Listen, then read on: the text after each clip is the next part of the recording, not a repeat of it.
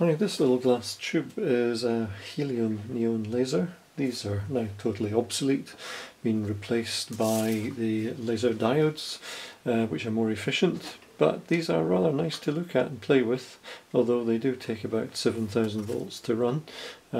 This is a helium-neon gas mixture, and this is the laser beam at the output here, which comes out through this mirrored end at this end.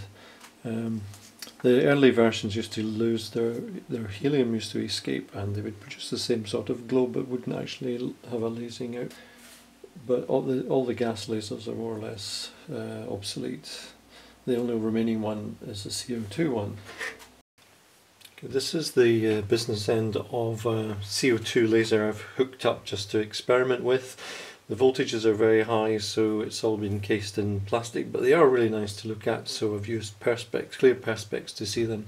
There is a water cooler, so we do have water that can be pumped round, although for generally the amount of time which I run this, it's not required. But the high voltage supply is here, and the tube is inside here. As the beam's invisible, eye protection is really important. Fortunately, the beam from this won't go through glass, so glass or plastic is generally enough. It's a little demonstration of what this can do.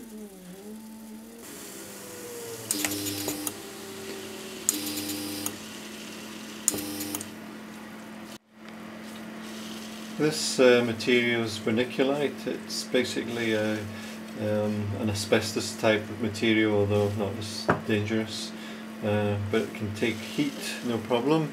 If I fire the beam into that, it actually liquefies the vermiculite, where you see it glowing afterwards. Just to give you an idea of how dangerous this beam is.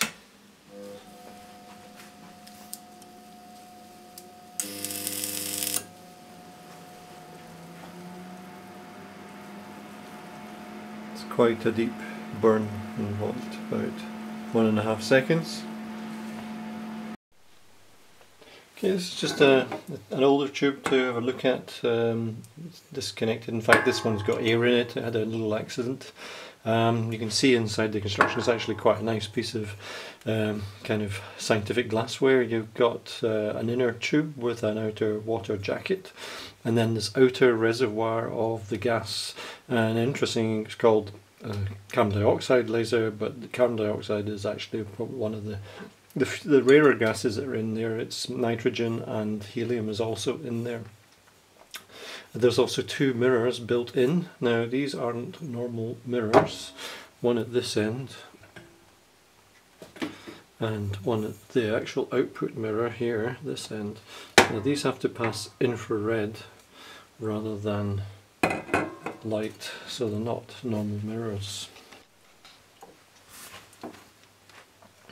So the mirrors are also liquid cooled, so the jacket that cools the arc inside, the discharge inside, also cools the mirrors on both ends, and this is being the exit end, this side.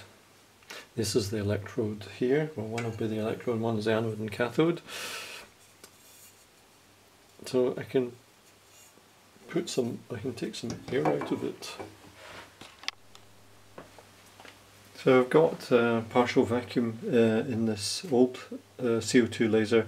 This is just air in here, so it's not actually producing any laser output, but you can see the discharge path through the center tube. There's a water jacket around the outside of that, and then this outer jacket is also the gas reservoir.